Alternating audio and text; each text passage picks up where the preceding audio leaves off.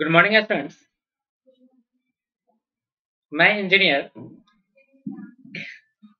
M Imran sir ये quadratic equation का part number 4 है। इस वीडियो लेक्चर में हम लोग कवर करेंगे nature of roots of quadratic equation. Nature of roots of quadratic equation.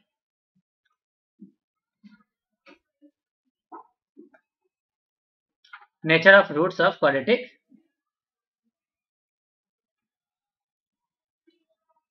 Equation.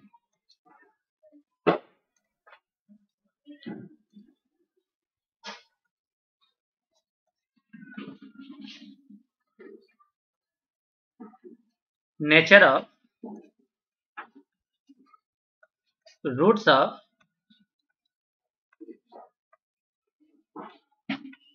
Quadratic equation. Nature of roots of quadratic equation.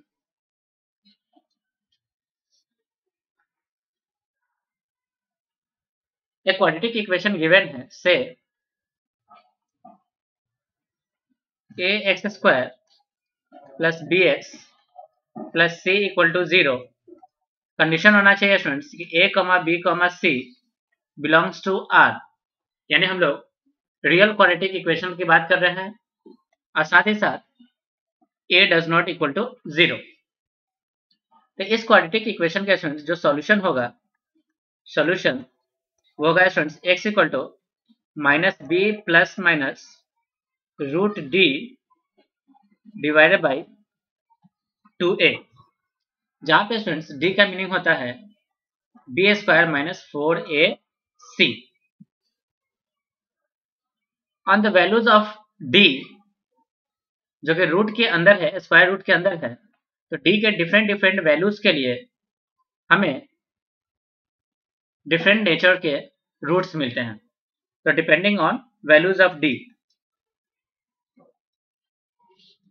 Depending on values of d, we get different nature of roots of quadratic equation. We get different nature of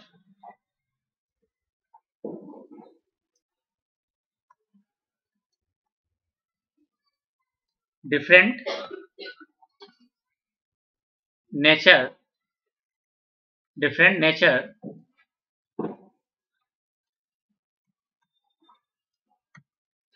nature of roots of quadratic equation. Okay,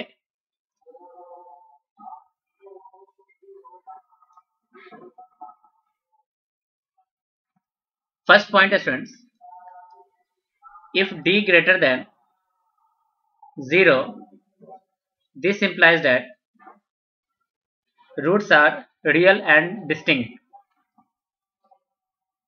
Roots are real and distinct. Distinct का मतलब होता है students unequal. यदि students question में हमें given हो कि roots real है एंड डिस्टिंक्ट है, तब हमें d ग्रेटर देन क्या लेना पड़ेगा स्टूडेंट्स? 0। ये वाइस वर्सा है। सेकेंड पॉइंट है students, if d equal to 0 implies that roots are real and coincident.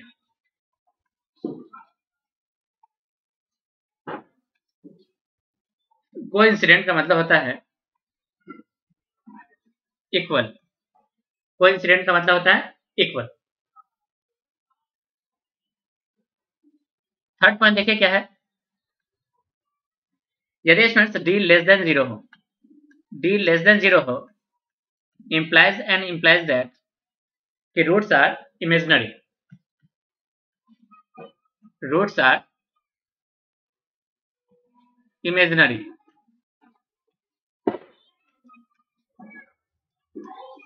Imaginary roots के अंदर स्टूडेंट्स जो हमें एक वैल्यू मिलेगा I equal to root under -1, यानी जो भी रूट्स मिलेगा students alpha plus I times of beta के रूप में मिलेगा। यानी इसके अंदर जो स्टूडेंट्स रूट्स मिलेगा alpha equal to P plus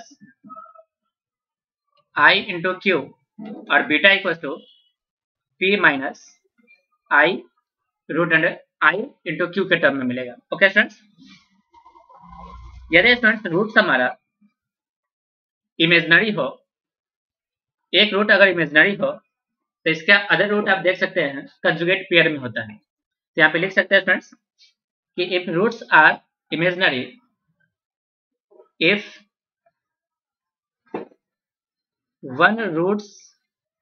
one root of quadratic equation is imaginary, that is p plus I into q, then other roots will be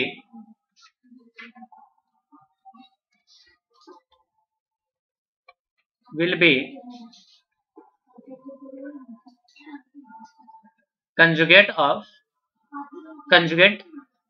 of p plus I into q. This implies that p minus I into q. So for d less than 0 जो roots होते हैं students वो conjugate pairs होते हैं। Roots are in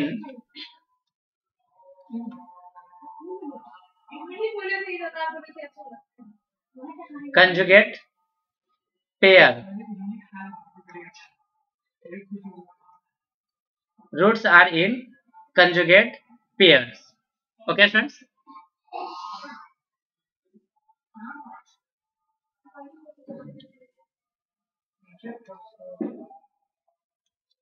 यदि students if d equal to perfect square root हो, perfect square root example के तौर पर 25, 425, 9 एग्जाम्पल के तौर पे जो d का वैल्यू होगा स्टूडेंट्स वो किस तरह के फॉर्म में होना चाहिए, d equal to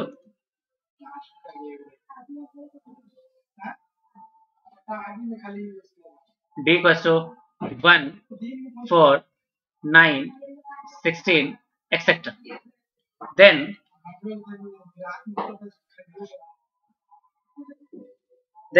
roots are rational. Then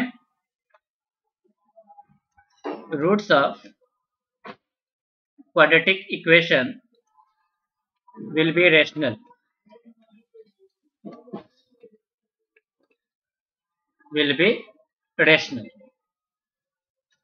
next point क्या है देखें कि if d is not perfect square, if d is not perfect square does not equal to perfect square,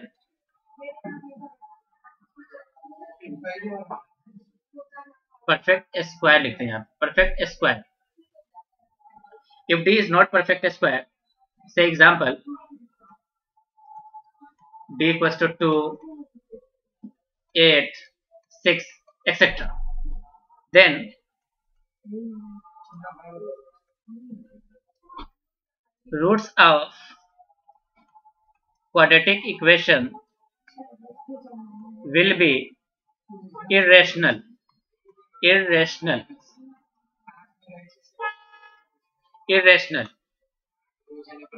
Alpha equals to, if alpha equals to p plus root q, then beta equals to p minus root q. ये भी है friends conjugate rational roots. ये भी क्या है बताइए, conjugate इन conjugate pair में होगा, कंजुगेट पेयर में होगा, कंजुगेट पेयर। ओके स्टूडेंट्स, अब स्टूडेंट्स हम लोग क्या करते हैं,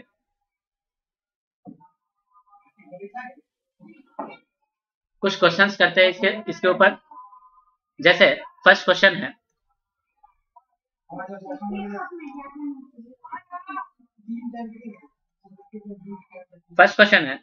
if coefficient of quadratic equations, if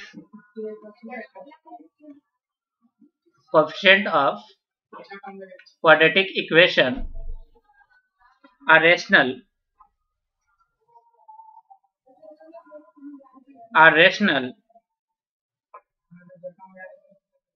and the coefficient of x square is 1 and coefficient of x square equals to 1, then find the equation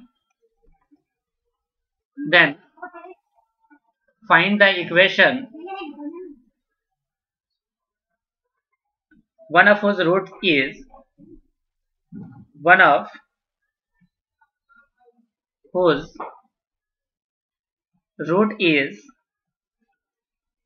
10 of pi by 8.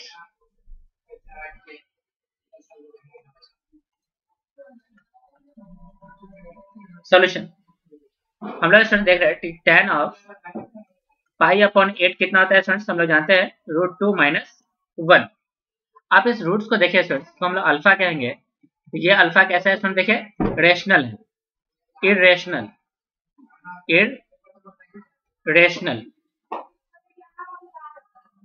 तो जब भी students roots irrational होते हैं तो ये हमेशा पेयर में होगा। दिस इंप्लाइज दैट कि बीटा इक्वल्स टू -2 माइनस का कितना होगा इसमें देखे 1। Then the required equation quadratic equation is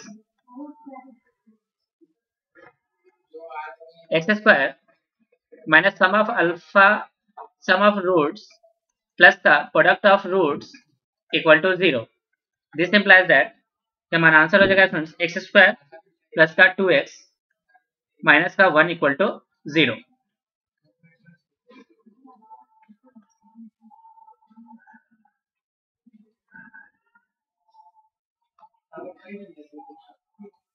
ये स्टूडेंट्स इस क्वेश्चन का सॉल्यूशन हुआ। Okay students,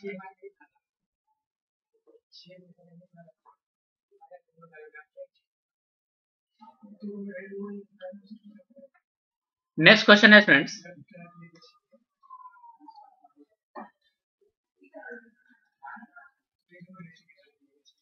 find all integral values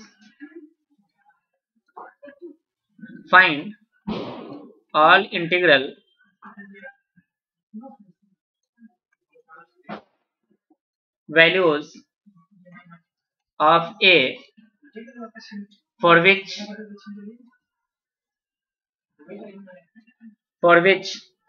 the quadratic equation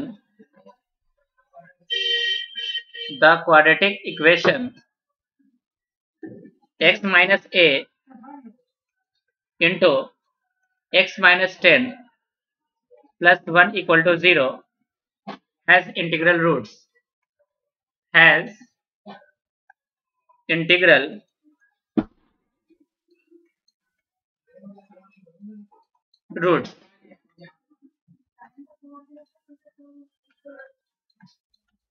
solution क्या है इसमें देखिए, इस क्वाड्रेटिक इक्वेशन को लिखा जा सकता है x minus a into x minus 10 plus 1 equal to 0। This implies that x square minus a plus 10 into x minus a minus का 10a माइनस माइनस प्लस का 10a प्लस का 1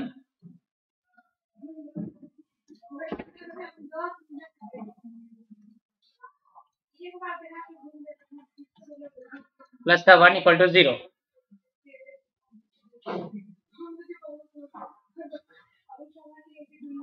We know that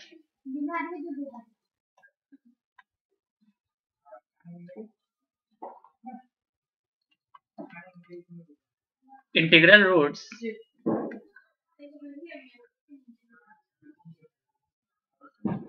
integral roots equal two rational roots,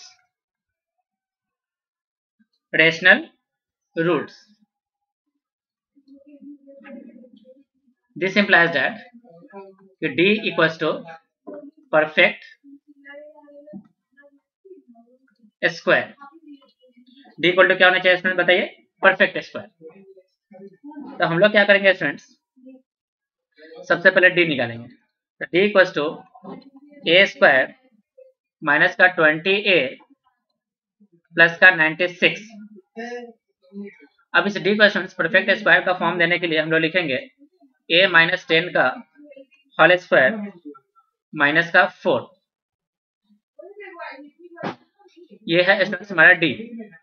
तब यहाँ से students लिखा जा सकता है 4 इक्वल टू a माइनस 10 का whole square minus D. If D is perfect square,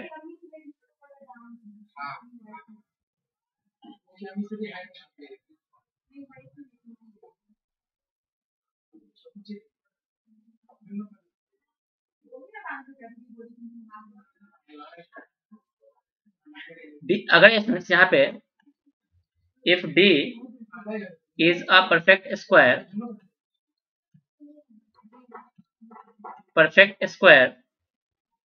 it means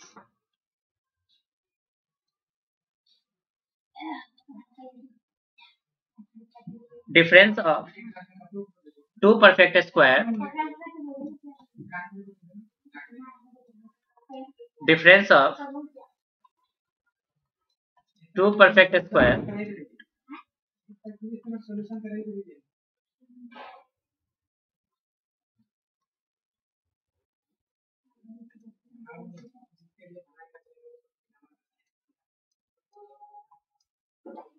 perfect square equal to 4, which is possible only if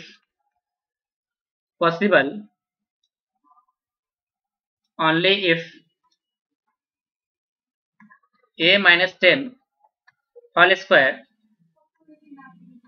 equal to 4, यानी D equal to कितना students, a square minus 4 a minus 10 का whole square equal to 4 and D equal to 0.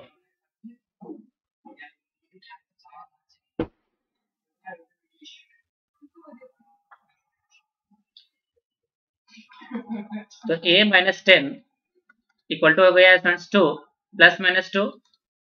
यहाँ से students a का जो value नजर आएगा वो हो जाएगा 8,12. 8,12.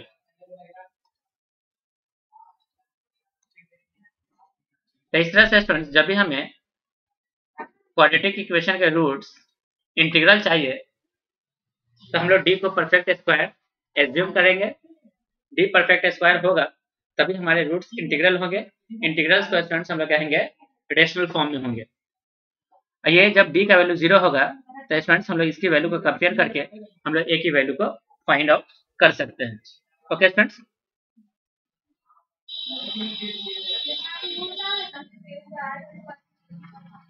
आज की वीडियो से स्टूडेंट्स हम लोग यहीं पे ओवर करते हैं.